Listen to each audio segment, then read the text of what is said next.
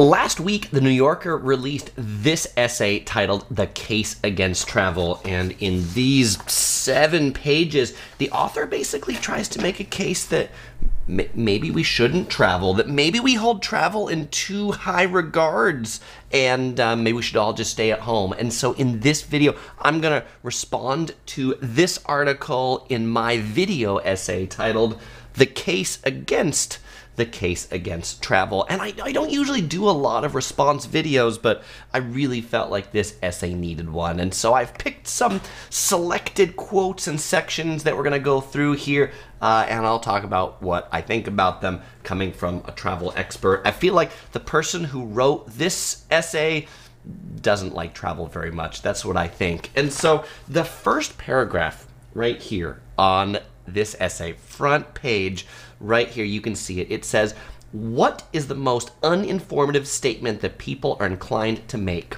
My nominee would be, I love to travel." This phrase tells you very little about a person because nearly everyone likes to travel, and yet people say it because for some reason they pride themselves both on having traveled and on the fact that they look forward to doing so. Now, I think for me, like, hearing that somebody likes travel actually does tell me a lot about a person. It tells me that that person is curious. It tells me that that person is adventuresome. And then if I dig a little deeper and find out what type of travel do they like, whether they're a cruiser or a group traveler or a hiker or a backpacker, does tell me a lot about that individual. And, well, the inverse can also tell me something. If I talk to somebody and find out that they don't like to travel, that says a lot too. I often find people who don't like to travel, they don't like adventure, they like the same, they like similarity, they like comfort in the surroundings that they know, in eating the foods that they know, in doing the things that they know, or perhaps those people also don't like discomfort, which travel ultimately leads to in order to get to the great rewards that travel can bring. Now, the second phrase that I want to go through, and yes, it's 7 pages, and so I'm not like reading you the whole thing. I've highlighted some sections I'm going to talk through, and so one might say it comes out of context, but, well, it would be really boring if I read you all 7 pages. So the second phrase that I want to talk about is this one right here, where the author talks about other famous authors that also wrote about disliking travel. So we got this author here, J.K. Chesterton. He wrote that travel narrows the mind, and the good old Ralphie here called travel a fool's paradise. Those are bold phrases, and you know, I mean, I will say, like, there probably are types of travel that narrow the mind, and you know, I'm not picking on cruisers, but, you know, I'm always amazed to talk to people who, like, went on a cruise, and then when I talk to them about how they enjoyed the cities that they went to, it turns out they never really left the manufactured cruise port. Or I talked to somebody who went to the Bahamas, and it turns out they never left the single resort they were staying at. And so I could see how those types of, like, completely manufactured things, people might say narrow the mind, but I think travel done right expands your mind, and I think travel done right is not a fool's paradise. So the third thing here, this is another author that she references. This is a Portuguese writer, and he goes on to say, "I abhor new ways of life and unfamiliar places. The idea of traveling nauseates me. Ah, let those who don't exist travel. Travel is for those who cannot feel. Only extreme poverty of the imagination justifies having to move around to feel." This is an interesting one, and I think that there is certainly a case for people who travel for experiences and somehow think they can't experience life in their own town or city. I mean, I'm also always amazed to find people who've been to Paris to the Eiffel Tower and New York to Times Square, but didn't know about an interesting hike or restaurant that was just nearby their house. Making these travel guides, I get a lot of people in cities who say things like, "Chris, you told me something about my city I didn't know." And honestly, I consider that an honor to be able to do that. But I think that that's just one to, like, we don't have to go to the Las Vegas Strip every time to have an adventure, or Disneyland, there are adventures in our backyard. And that was certainly something that like COVID taught me. Is on this channel I had to pivot to a lot of local adventures, and there were a lot of people that were interested in the beaches of Orange County and San Clemente, and a lot of interesting things to make here. They don't always have to be travels in far-flung places like Japan. In the chat, I see Cottage Full of Love says, I do not like whoever wrote this, not agreeing with anything from this article. That was about how I felt when I read it, which is why I'm like, I have to respond to this article. Actually, I do have to give credit to OC Girl. She was the first one who read it as we were driving in the car someplace, and she was like, oh my gosh, you have to read this. You'll hate it, which I do. And so here we go with this video. All right, the next paragraph here in this essay, these are now her quotes. These are now not quotes of other authors.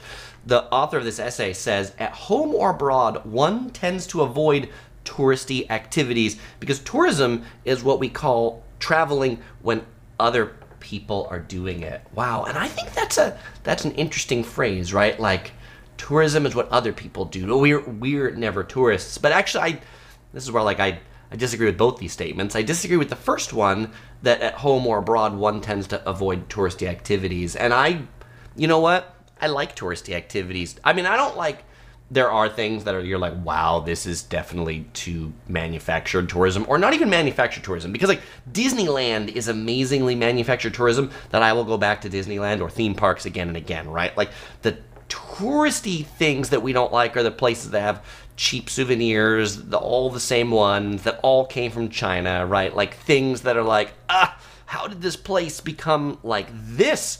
But then the notion of like tourism is what we call traveling when other people are doing it. You know, I guess this is where the phrase like travel like a local comes from, or, you know, even to say, I'm not a tourist, I'm a local, I'm an explorer. That's why I like the phrase explorer, to say it's different than just taking a bus tour around, or different than just taking check in the block travel.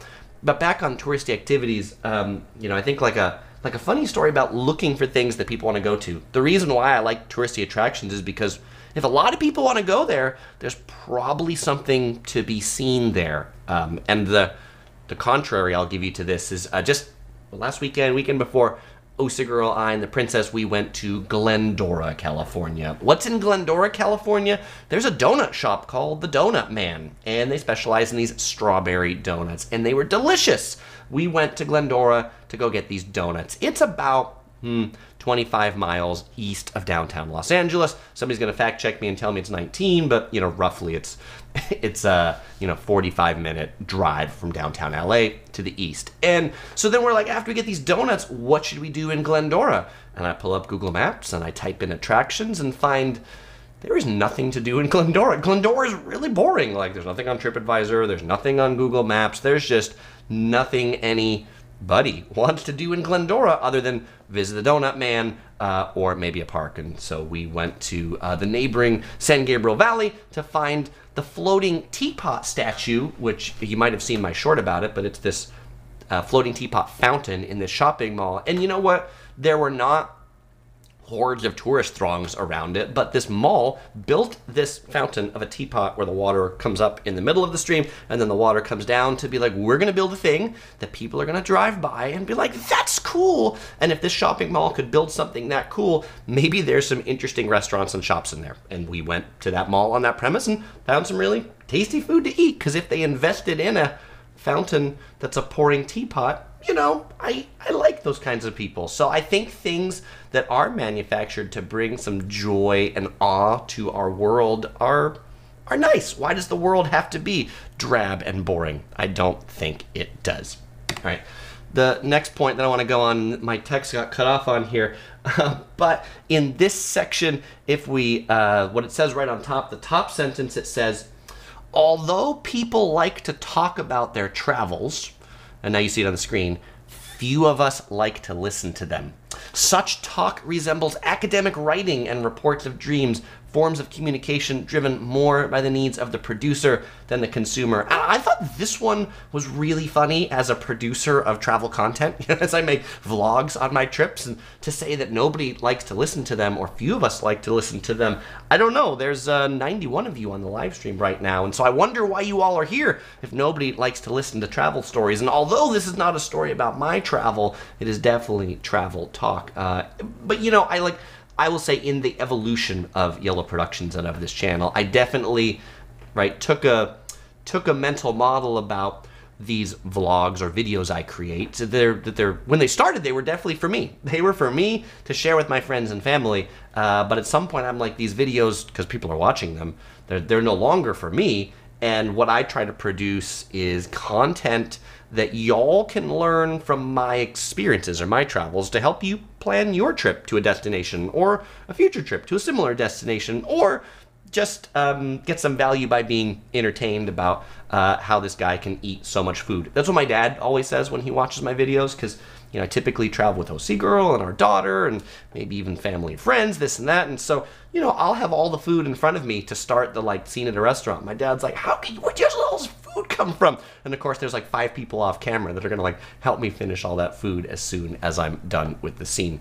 But Brooklyn Joe says, I either listen to this or my wife. Just kidding. Ha ha ha. Thanks, Joe. And Cottage Full of Love says, I love listening to people's travels. Yeah, I think there are, I think other people's travels can be interesting. And I think there's also travel talk.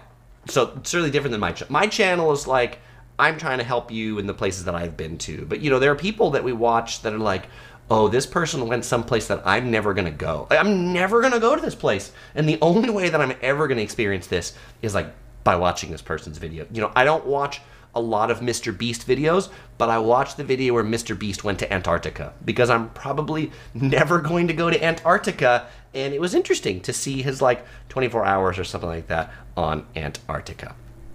And Explore says, I watch Yellow Productions shows before I travel to get the best advice, then decide if it's worth the time and money. Thank you so much. My pleasure, Explore. And that's another thing I think we can learn by watching other people's travels. We're do we want to go there? Does that even look interesting to me?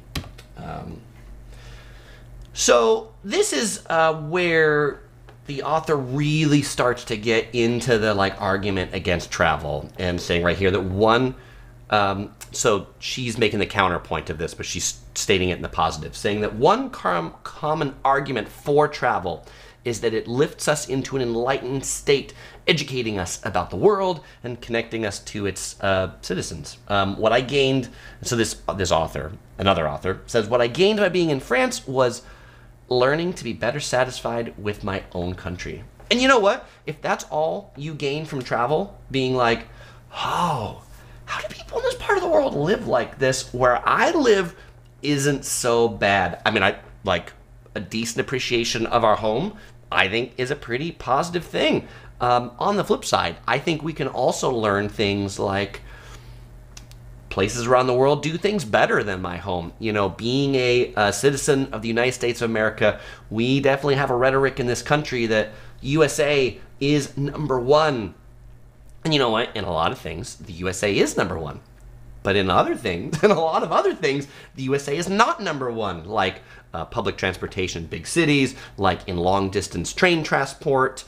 We can't even build one high-speed rail, and in airports. Our airports are awful. And those are the things that I think when we travel and see how other people do things in other parts of the world, we're wow, wouldn't it be great if I could bring that experience here? I see that so often in places, restaurants, shops, these sorts of things. And I forget where OC Girl and I were recently, but it was oh, right, it was Whistler. So in Whistler, in Vancouver, Canada, Whistler has this peak-to-peak gondola. It's a cable car ropeway that'll take you from Whistler Mountain to Blackcomb Mountain. That's this giant expanse. Takes 15 minutes to go between the two in this ropeway gondola.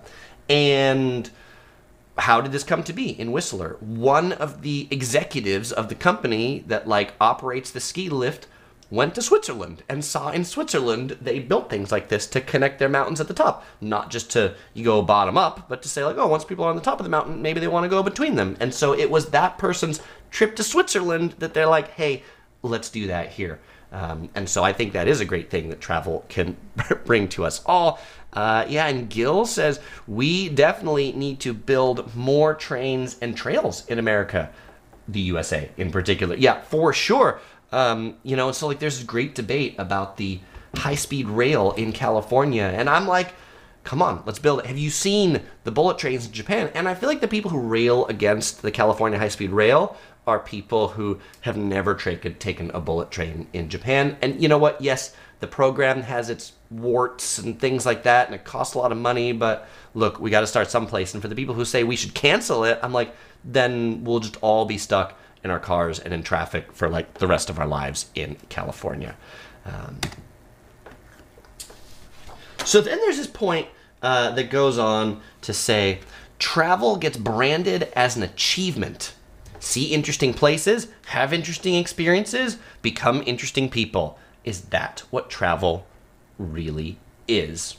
And I mean, I think for some people, that's what travel is, right? Like some people have a checklist of places that they want to go and pictures that they want to take in front of things, and that makes them happy if they do that. Particularly the Chinese tours that go places. Like the Chinese, when they travel in their tour groups, that's what Chinese tourism is. You know, they get on their tour bus, they come to LA, they get dropped off in front of Hollywood Boulevard, they file out in front of the Dolby Theater, they take a picture in front of the Dolby Theater, they're there for 10 minutes, they get back on the bus, go to the Santa Monica Pier, so they can take a picture in front of the Santa Monica Pier and go on, right? And it, like, if that's what they want, fine. Now, I think that there certainly are like steps beyond that. Like travel can certainly go beyond check block travel, hence the phrase travel like a local. But I think that where it just becomes this, you know, we're looking for the achievements or we're looking for the merit badges is when we're like, there's some magic agenda or there's some magic itinerary and I gotta like schedule my trip out to the 15 minutes and do these things instead of something like, hey, I'm going to this place and what am I gonna see there? I don't know. Maybe I'll figure it out when I get there. And so when we plan our trips, we definitely like to have interesting places, interesting experiences, and tasty food that we've scheduled out. But then we also like to have days that are like, I don't know what I'm gonna do here, and I'm going to figure it out when I get to the place. Because I'm going to talk to people. I'm going to talk to the concierge. I'm going to talk to the front desk staff. I'm going to talk to the waiters and waitresses and be like, hey, what do you like? What should we see? What's interesting to see around here? And then kind of like fill in the margins, not just, you know, finding the lists that we found from Lonely Planet to be like, these are the top things to do in a place. And be like, okay, I guess that's what I'm going to do. TP 92128 says the longer you stay, the better of the experience. I agree. I mean, I think that there are so many people who try to, like, they try to see so many places. Like, when I hear people who go to Europe and they're, like, in Europe for 2 weeks and they went to, like, London, Paris, Frankfurt, Munich, Prague, Amsterdam. I'm like, what did you see? Did you see anything? Or did you simply spend all your time in trains, buses, and airplanes, right, to get your 15-minute check mark travel? So this is probably the boldest statement in the article, and actually they use this as like the subtitle for the article. So the subtitle for the article, it's on the first page here. The case against travel. It turns us into the worst version of ourselves while convincing us that we're at our best. Call this the traveler's delusion. Are we all deluded? Are we all awful travelers? And you know what? I think there are some awful travelers out there. Like there are. We've all seen them. You know, this is why the existence of these awful travelers is why people in Hawaii are like, we don't want tourists. Tourists go away. We don't need you. Tourists are awful human beings. And I don't think they all are. I don't think all tourists or travelers are awful human beings. There certainly are those that feel entitled, that feel someone else's backyard is their playground because they've got a lot of money and they're spending their money, and so they should be treated like they're a king or a queen or some sort of royalty. But I think when we travel like we live there and we talk to the people as if they're at our level. I mean, like the maids are at our level, the housekeepers are at our level, the restaurant staff are at our level, because frankly they are. We're just like all people. You know, they've chosen different roles, we've chosen different roles, they do different things. At times they're the ones that are traveling and being served by other people, and just being like appreciative for that fact. Canyon Overlook says, what percent of the Hawaiian economy is tourism? A lot. You know, there are a lot of, and it's like the places that often I feel like have the most anti-tourism sentiment tend to be the places that like their economy is like the most tourism. Now, that being said, there's certainly places that aren't, right? One I'll name is like Las Vegas. You know, nobody in Las Vegas, Nevada goes, we should keep the tourists away, because they're like, literally this city will collapse. San Diego, California is another one. To be like, San Diego would collapse if the tourists stopped coming to San Diego.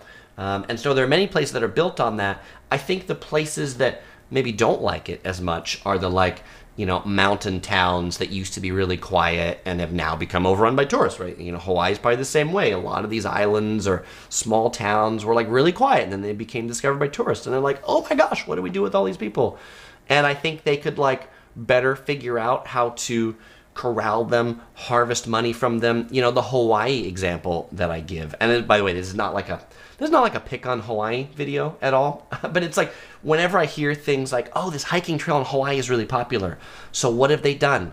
They've closed it because they can't maintain it, they can't secure it, there's no parking. One of them that I was like so saddened by was the Stairway to Heaven. And if you don't know the story of this one in Hawaii, it's this like staircase that the U.S. military built. I don't remember what branch, but it was like to maintain antennas up on the top of mountains. And so instead of a hiking trail, it's almost this like staircase that goes on top of mountains. And basically the government closed it because too many people were trying to hike it, and people were then going in illegally. They were going in at night. Like, so many people wanted to hike this. I'd be like, if it were me, I'd be like, I'll just charge people $100 to hike this. You know, I think Sydney, Australia does it very well. Like, there's the bridge in Sydney, with the Harbour Bridge in Sydney, and you can pay like $200 to climb the like not on the road surface, but like on the top of it, like whatever you call those those things, right? Probably because somebody did it illegally, and they're like, you know what? Maybe we just charge people a couple $100. We can make a lot of money and get money to like maintain this bridge. I think it's a good idea, and so that's how I also think localities, you know, be like, hey, these people who do feel too entitled and all this money, you know, so figure out great ways to like siphon the money off of them too. And Grant, this, you know, what I love about doing live streams is I learn new things. And so Grant looked it up and said 21% of Hawaii's economy is travel, tourism, right? That's a lot. Okay. So this is where like the essay starts to get like really academic, and they bring up this definition of what a tourist is from this book that's called Hosts and Guests. What is Hosts and Guests? Hosts and Guests is the classic academic book on the anthropology of tourism. I have to go read this book now. I feel like maybe it sounds dry, but I'm like, I think it might be an interesting read. And so what the book Hosts and Guests says, they define a tourist, and they say a tourist is a temporary leisured person who voluntarily visits a place away from home for the purpose of experiencing a change. Tourists are less likely to borrow from their hosts than their hosts are from them, thus precipitating a chain of change in the host community. And then the author of the essay goes on to say, we go to experience a change, but end up inflicting change on others. I think this is like an interesting one too, you know, and I mean, just thinking about like English as a language that has definitely become expanded around the globe based upon the number of English-speaking travelers. When English-speaking travelers go to a destination, the destination needs to produce more signs and menus in English, needs to hire more people that speak English to cater to the English travelers. And then the people in that place tend to use more English because there's more English speakers. And so, like, why is it that English is so spoken around the world, right? Like, I think it's because of that reason. It's also become, like, the de facto middle language. You know, if you're from Sweden and you're visiting Spain, you know, it's hard to get everybody to learn every single language pair, but you're like, well, if we can meet in the middle, you know, like in Europe, if we can just learn English, then we're all good. You know, Singapore is the same way, right? Like in Singapore, like everybody has a different like mother tongue, and then it's like, but we'll meet in the middle with English there. But I think that it's for this reason where people say places become too westernized because they don't retain their charm. I think is one of the reasons why OC Girl and I really like to travel to Japan. You know, Japan, a lot of tourism in Japan. Like Japan makes a lot of its economy off of tourism, but Japan also retains its ways, retains its traditions, the traditional Japanese hot springs, the way of eating, the way of life. And instead of saying like, hey, you know, I know Western tourists don't like to be naked with other people in the bath. Let's change it for them. You know, that's not what they've done. They're like, we like it this way, and people can come here if they like it this way. And like, if not a big deal. They can go somewhere else. Michael, traveling the world, makes the point that Airbnb potentially makes something more local accessible. Potentially, I mean, maybe there's a place you can stay that isn't a hotel that's in, I don't know, you know, the middle of South Dakota or something like that like you can do that. Hello from Hawaii. Chris points out, great point about Japan. Thank you very much, Chris. And I know he was in Japan just recently. And I think he enjoyed a lot of those things about the traditionality of it. And Cottage Full of Love says, I wonder if this author has traveled much. Well, so they go on to talk about, this author goes on to talk about a story that they had when they traveled. So this author goes on to say that they took a trip to Abu Dhabi. And in Abu Dhabi, one of the big things to do is to go to the hospital for falcons. It's a hospital for falcons. There's a lot of falcons. They like the falcons. And so this hospital treats falcons. And why did she go to this hospital? Well, because she said, what does one do in Abu Dhabi? And one of the top things to do in Abu Dhabi is to visit this falcon hospital. But then she goes on to say that, you know, it was interesting. She noticed on the wall of the lobby at this falcon hospital, they had a sign that said, like they had their awards posted for excellence in tourism. And she points out, keep in mind, this is an animal hospital. She goes on to say, you know, why might it be bad for a place to be shaped by the people who travel there voluntarily for the purpose of experiencing a change? And the answer is that such people not only do not know what they are doing, but they don't even know what they're trying to learn. And then she says, if you're going to see something you neither value nor aspire to value, you're not doing much of anything besides locomoting or moving around. So she makes this proposal that her visit to the Falcon Hospital wasn't useful, wasn't interesting. And I have 2 points as a remark to this. My first remark is that the Falcon Hospital probably figured out that tourists are a great way for them to make money to support taking care of falcons that can't pay, right? Like the public falcon. You know, it's probably, I don't know. I haven't really lived in this hospital, but it makes sense to me to be like, hey, let's get a lot of tourists to come here to pay us to do this so that we can continue our outreach mission to treat falcons. But the other thing that I think about this is that, is it bad for us to go places to see a thing that we don't know that we're going to like? I mean, how do you know you don't like art if you never go to museums? How do you know you don't like sushi if you never eat sushi? I mean, 20 years ago, if you would have asked me, Chris, do you like sushi? I'd be like, no, I hate it. I hate sushi. And then I ate at one particular sushi restaurant in Tokyo, Sushi Show, and it changed my life. I was like, I like sushi now.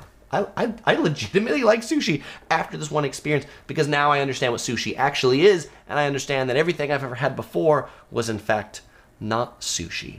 And so I think that part of there is a part of travel to be like, I don't even know that I'm going to go like this experience, but if this is a thing in this place and these people like it, a lot of them do, maybe I will. I just don't know enough about it to know that I could even like it.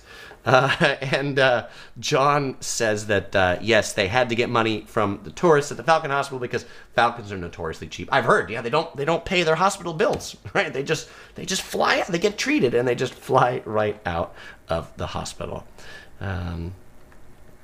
Michael traveling the world says, don't just blindly follow the tourist party line. Going to India isn't Michael's thing right now, so he goes to Europe instead. Do what you want, for sure. And I also think there's another one about like experiencing things that we might not like. I tell the story about this that you may have heard before when Sigirl and I went to Korea, hosted by the South Korean Tourism Board, and they set up a temple stay overnight at a Korean Buddhist temple for these 8 YouTubers on this trip. The tour guide was like, I'm not going to tell you much about it. Just dive in. Just know that it's not going to be like this hotel. It's not going to be like things you've been before. But just go in with an open mind. And you know what? You'll be fine in the morning. Of course, what she didn't tell us is that the monks are going to wake us up ringing the bell at 4 in the morning. But it was a super interesting, enlightening, and educational experience about the life of a monk in a Korean monastery, a Korean Buddhist temple that we would not have had if we just didn't go like, you know what? Let's give it a go. Let's spend the night in the temple instead of the Park Hyatt. I'm thirsty. What am I drinking today? Today I am drinking peach tea by Galvanina.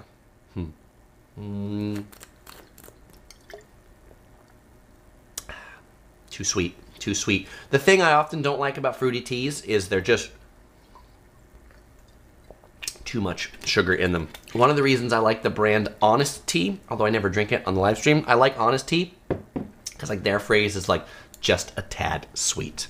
Benchland Travels says the case against travel is a case without merit. Dismissed. Gung gung. Bang the gavel. All right, well, I have a few more points to go against. I haven't dismissed it quite yet, but you'll find out not a lot of things I agree with in this article.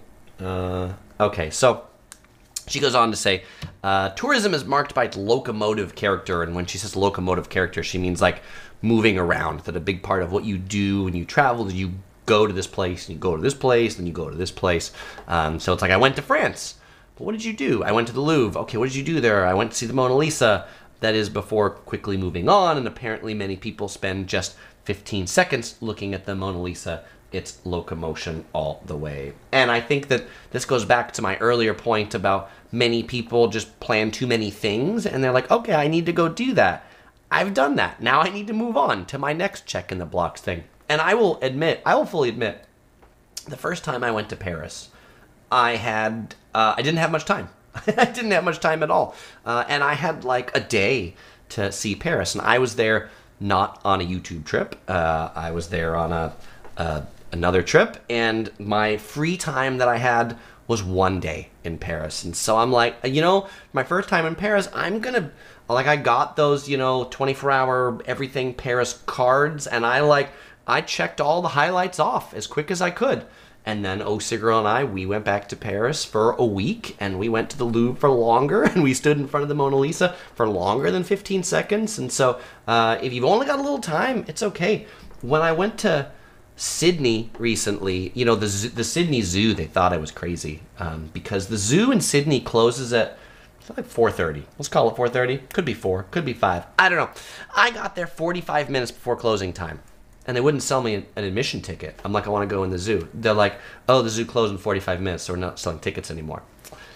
I'd like to buy a ticket to go in the zoo. The ticket booths are closed. It's really expensive. Why don't you come back tomorrow? I'm like, this is the only time I have to see the zoo. I'd like to see the zoo. I'm also making a video. I'd like to put the zoo in the video. So for me, even the 45 minutes of seeing the Sydney Zoo that they all thought I was crazy on was better for me than not seeing it at all.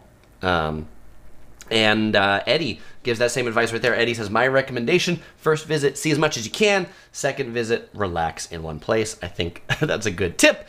Daniel pointed out that the Mona Lisa is particularly unthrilling. The crowd around it was more interesting. I agree with you, Daniel. I stood in that room more to look at the people around the Mona Lisa than the Mona Lisa. And I think the reason why people just spend 15 seconds looking at the Mona Lisa is because we've all seen that painting. Like, we've seen that painting so many times in prints and reproductions that, like, the original one just isn't that mesmerizing. There is the picture that I've seen 1,000 times before I've been here. All right. I thought this was an interesting one, and I think this one is an interesting point in our Instagram world that we have today, thinking of pictures and this and that. So the author of The Case Against Travel goes on to talk about 2 stories from this other essay titled The Loss of the Creature. This essay is by Walker Percy. Walker Percy tells us a story of 2 different travelers. We'll start with the first one here, about a traveler who visits the Grand Canyon. And going to the Grand Canyon, everybody knows what the Grand Canyon looks like and has an image of what the Grand Canyon looks like, that it looks like this. But what happens when that traveler goes there on a day and it looks like this? It's cloudy or it's foggy. The traveler may say, it's a bad day.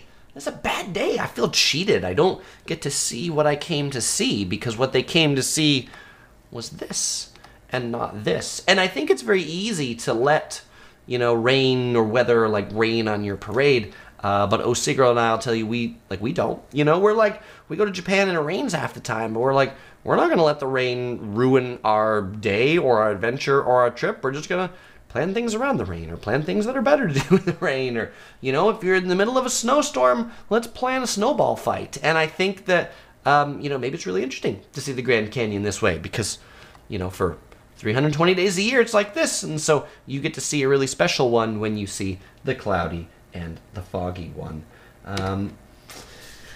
He talks about another traveler, a couple from Iowa. This couple from Iowa, they're visiting Mexico. And they're driving around Mexico and they get super lost. And they're in this, they end up in this, mountain village. And they find the locals are doing a dance, a local dance. And they watch the local dance. But they're just, while they're there, they're unfulfilled by the dance. But when they get home, they have a friend of theirs who's a ethnologist, and they tell their friend back in Iowa, the ethnologist, you should have been there. You would have loved this performance so much. And so they go back to Mexico on another trip with the ethnologist to watch the same performance in this village, except the couple from Iowa, they're not watching the performance. They're watching their friend, the ethnologist, for his reaction to see if he likes it. And then if the ethnologist likes it, then they like it. Because if the ethnologist likes it, that means it's authentic or it's interesting. Yet somehow they personally can't judge whether it's authentic or interesting. They need someone else to judge it for them. That they need him to certify their experience as genuine. And then this author of the essay now, The Case Against Travel, goes on to respond to that, to say that the tourist often outsources their experience to other people, to postcards, to conventional wisdoms about what you are to do or not to do in a place. And then has this phrase which says, whether an experience is authentically X is precisely what you, as a non-X, can't judge. You're not an expert. How do you know if it's authentic? And I feel like this word authentic is thrown around too much. I want it to be authentic. This wasn't authentic. This was too Americanized, or this was too Westernized. And it's like, I want to go to this country and I want something authentic because I want it to be dirty, and I want to eat on the street and I want dust in my food. And it's like, you know what? In Mexico, there are some pretty high-end, authentic restaurants. There are wealthy Mexicans, and not everything has to have dirty bathrooms and be street food. There are really high-end Mexican seafood experiences, too, and I don't think those are unauthentic. And so this is one where, Osigro really talked about this, saying that she's a food blogger. She talks about food a lot, and but she isn't a chef. So, if we listen to this article, she shouldn't be an expert. She should really not talk about it, because how does she know about what food's good, what food is authentic? And she knows what feels good in her tummy and what feels good on her tongue, even though she doesn't know like an in-depth knowledge of what went into like making it or how to make it. But I also think being open to experiences, you know, like for us, we don't have to go to a place that somebody says is the best of something. You know, my recent Singapore series is sort of funny because there's in Singapore, and maybe there's some Singaporeans watching right now. Singapore has a whole thing about in their country, because it's very small country. Don't be offended, Singapore. You know your country's small. There's like a best of everything. You know, what place has the best chicken rice? What place do you go to have the best mee goreng? What place has the best laksa? And like people can narrow it down to like this restaurant has the best of this. And so then in the video, when I eat at someplace else, people are like, oh my gosh, how could you eat at that place? You should have eaten at this one. This one's the best. And I didn't, because I like often don't like to let the expert list of these are the best place to eat guide everything that I eat. There's a lot of really interesting food that I just find by ending up in a hawker center or ending up in a food court or walking down the street going like, that looks interesting. How would I go eat that? What is that? You know, I went up in Singapore, I went up to this Indonesian stall in the food court in the Jewel at Changi. So like it's the mall with the waterfall in Changi Airport. The basement, there's a food court with like 50 stalls or something. And this Indonesian restaurant, I like, while I've had some of the dishes that they had, Indonesian restaurants are not, in California, are not presented the way this one was. This one was presented like a Panda Express, like a, you know, food is on these like, not really steam table, but like these dishes out there, and you kind of like tell them, you get 2 meats, and you get 4 veggies, and there's like no signs on them. There's just the things there. And you have to be like, what's this? And what's this? And what's this? And of course, then I, you know, inevitably I do the like one of the things you can get is the combo with 2 meats and 4 vegetables. And so she's like, I'm like, I want that.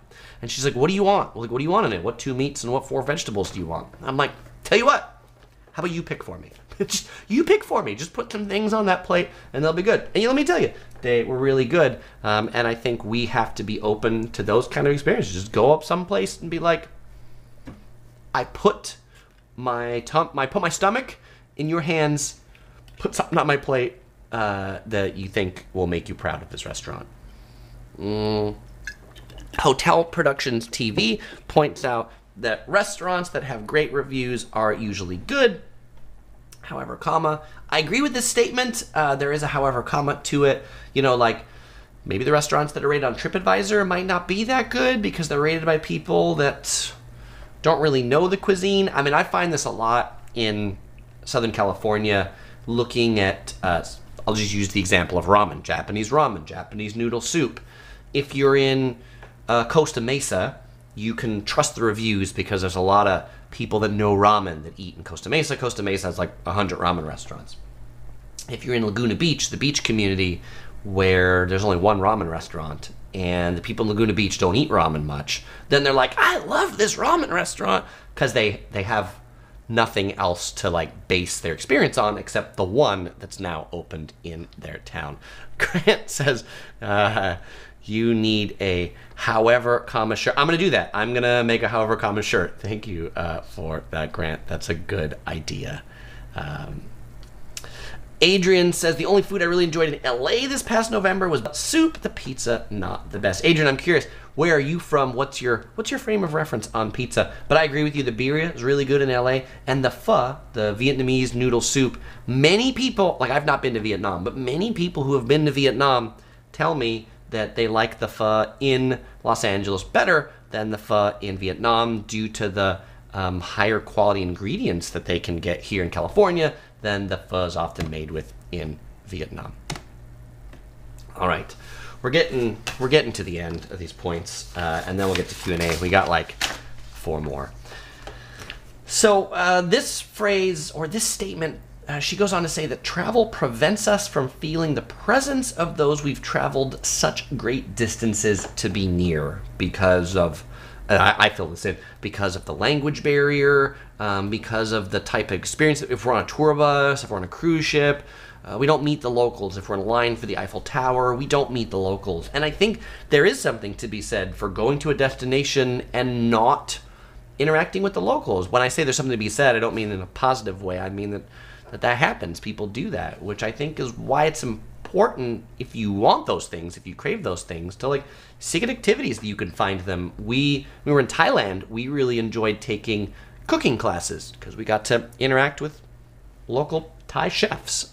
We enjoy taking walking tours run by locals. Rob from Trip Hacks DC, that's often here on Yellow Productions, tour guide in DC, grew up in DC, you know, a great tour guide, very knowledgeable. You get to meet a local when you do it in a way that isn't, you know, the time you spent with the person at the ticket booth at the Eiffel Tower who's not very friendly. They're particularly cranky because, I mean, you would be if you were selling tickets to the Eiffel Tower too in a small booth. Lisa points out that if you're looking for Vietnamese food, the best place you're going to find them in Southern California is in Orange County, particularly in Westminster, Garden Grove. I agree. Our favorite for pho is Pho 101. That's like right on the border of Westminster and Huntington Beach. It seems like all the pho restaurants have a number after them, so I wonder, like, what is pho number? You know, there's probably some story behind that I need to go look up. All right. Okay, this one's long, so I'm going to try to read through this one quickly. But she says, the single most important fact about tourism is this. We already know what will be like when we return. A vacation is not like immigrating to a foreign country or matriculating in a university or starting a new job or falling in love. We embark on those pursuits with trepidation of one who enters a tunnel, not knowing who she will be when she walks out. The traveler departs confident that she will come back with the same basic interests, political beliefs, and living arrangements. Travel is a boomerang. It drops you right where you started. And again, I don't agree with this either. This is what the timeshare industry was based on. You know, like people go to a destination and they're like, I love this place so much, I want to come back. I like this way of life better. You know, if you like watch a lot of travel YouTube, Lost LeBlanc, Christian, he's from Canada. You know, he went to Bali in Indonesia, and he's like, I love this place. And he's like, he's moving there. And like, how would he have known to move to Indonesia unless he went there first as a tourist and then eventually as a resident? And so I think that travel does change us. But then she goes on to say that, well, now if you think this doesn't apply to you, that your own travels are magical and profound, you can't possibly assess that in the first person. You need someone else to assess that of you, and then she says, think about your friends. The last trip that they went on, did it change them?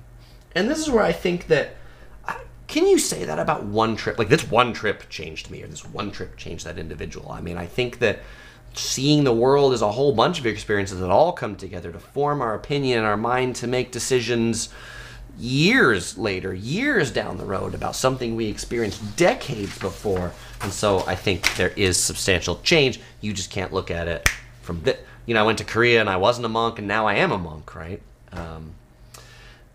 She does give it a positive spin here. Travel is fun, so it's not mysterious that we like it. What is mysterious is why we imbue it with a vast significance and aura of virtue. If a vacation is merely the pursuit of unchanging change, an embrace of nothing, why insist on its meaning? And we're just coming to the end here. And so this is where she concludes this article. It's very dark. It's very dark. So she says, one is forced to conclude that maybe it isn't so easy to do nothing, and this suggests a solution to the puzzle. Imagine how your life would look if you discovered that you would never travel again. If you aren't planning a major life change, the prospect looms terrifyingly as more and more of this, and then I die. Travel splits this expansive time into the chunk that happens before the trip and the chunk that happens after it, obscuring from view the certainty of annihilation. So basically, she says the reason that we travel is that we're afraid of thinking about death. And this is her last statement. Socrates said that philosophy is a preparation for death. For everyone else, there's travel. Wow. Okay, so I have a quote to respond with. Here's my quote I enjoy from Mark Twain. Mark Twain, this is my quote, not her quote anymore. We're not talking about this paper anymore. Mark Twain says, travel is fatal to prejudice bigotry and narrow-mindedness, and many of our people need it sorely on these accounts. Broad, wholesome, charitable views of men and things cannot be acquired by vegetating in one little corner of the earth all one's lifetime. So those are my thoughts. If you want to hear more about why I like travel, why we travel, I've got a link to my whole hour live stream. I just talking about that. You'll find a link in the description below. You can watch that at the end of this video. But now we're going to do Q&A time, and then it's time for the giveaway. Fellow explorers, it is now Q&A time. If you've got a question, I've got an answer. All right, fellow explorers, so are we all traveling because we're afraid of death? I'm curious what your opinion, what did I miss? And I'm curious if you've made it to this end of the live stream. Does anybody watching this really agree with this article? And it's like, Chris, how could you be so full of it? This article was so profound and said everything I believe. Adrian says, gotta stay positive and visit the world with your time. This is my motto. And Laura says, well, including myself, I call traveling to different places on a bucket list. And Codgeful of Love says, I do connect travel with hurry before I can't. That was deep and dark, though. I agree with you with the hurry before I can't, right? And I think there are so many people that they wait so long until they can't. They wait till they retire and then they can't because they're physically unable or these sorts of things. And so I do think, you know, we just have to travel when we can. Cloak Traveler says, I travel because I love life. Laura says, completely and utterly disagree with the article. Joe says, I travel because of a wonderful world. Black Impala says, Mark Twain's a genius. Grant says the article was dumb. Yeah, I think that's why a lot of people are responding to it on Twitter and Reddit. But, you know, when I searched the title of this article on YouTube, I did not find one single YouTube response. And so I hope to create the conversation here on YouTube about why travel is amazing as opposed to why we shouldn't travel. And Black Impala says, the article is profoundly revealing about the author, more so than about travel. Dark, right? Dark. You know, but I think that, like, this article, it's one of those where, right, I mean, maybe this is what they're going for in the New Yorker. You know, it's like the article about, like, you're using your refrigerator wrong or something like that, you know? That's just be like, what do you mean I'm using my refrigerator wrong? There's like one of these viral stories that went around recently is ketchup, you're doing it wrong. You know, ketchup should be refrigerated. Heinz went on the record and said ketchup should be refrigerated. And on the local news, there was a whole bit about ketchup should be refrigerated. Some people are doing it wrong. Emmett said, did the article mention time and money? These are two main things traveler sacrifices. The article talked nothing about time and money. And yes, it costs a lot of money and it costs a lot of time to travel. Those are the things we trade to do it. And Laura says, we're only on this planet for a limited time. Why not explore it? That is a fantastic question. All right, let's go to Q&A time. Fellow explorers, it is now Q&A time. If you've got a question, I've got an answer. We already did Q&A time. Let's go to giveaway time. Yes, it's the time you've been waiting for. It's time for the giveaway. See these buttons for Q&A and giveaway? They're right next to each other. And so when I was looking at giveaway, Q&A got in my head, and that's what we did. All right, fellow explorers, every video I give away a Yellow Productions crew shirt to someone who can answer one of my questions. And my question to you is, the author of this essay visited a hospital in Abu Dhabi for a certain type of animal. What animal was that? And if you're the first person to put that in the chat, you will win a Yellow Productions crew shirt. If you don't win, you can pick one up at the Yellow Productions shop. You'll find that at the link right there, or also in the description below. If you want to figure out how to support the channel and you don't want to buy a shirt, well, you can consider joining and becoming one of the fabulous Yellow Productions channel members, thanks to these people right here.